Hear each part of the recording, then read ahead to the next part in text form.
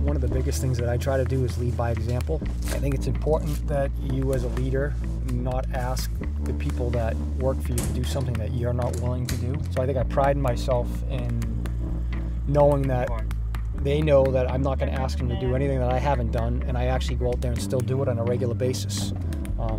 I think that we embody that as a command staff. The chief and assistant chief go out on a regular basis and wear the same uniforms as our patrol officers on a daily basis, and are out here interacting with the community and making arrests and doing police work versus being just in that administrative role. And I think that speaks volumes for them as leaders, and I think it speaks volumes to the men and women that actually follow.